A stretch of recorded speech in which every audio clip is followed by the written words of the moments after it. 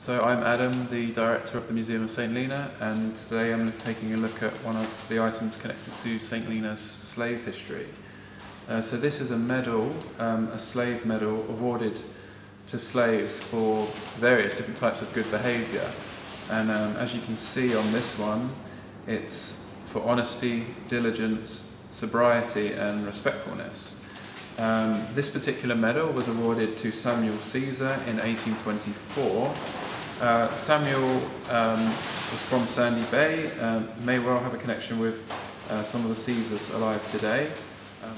The idea of introducing these slave medals was one brought about by Governor Patton in 1802, and I think it was at a time when people began to finally realise that they could actually get more out of people by treating them well and rewarding them for good behaviour rather than simply just punishing them for their bad behaviour, as we are all quite familiar with.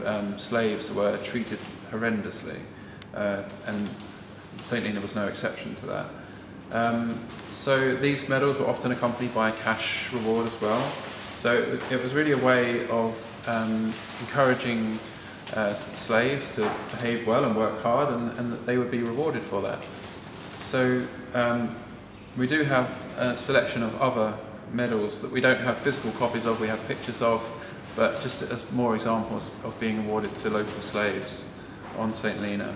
I think what's quite interesting about this is that 1824 is quite a late date to be awarded such a medal, considering that slavery itself, actually the process to abolish slavery began with Hudson Lowe in 1818.